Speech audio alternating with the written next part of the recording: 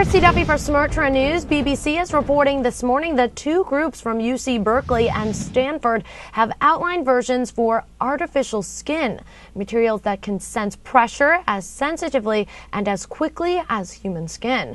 Pressure sensors are built into or under flexible rubber sheets and convert pressure changes into electrical signals. The overall flexibility of the Stanford group's skins appears to be lower. However, the group was able to create the same functionality of the Berkeley group's skins with fewer layers. Yes, we have been successful in demonstrating that we can use these devices to measure pressure at extremely high sensitivity.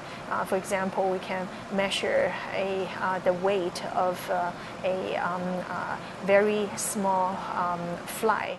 Nevertheless, both groups show that their skins can register a pressure in 1/10 of a second from 5 grams per square centimeter to 40 times that, numbers that rival the response of human skin.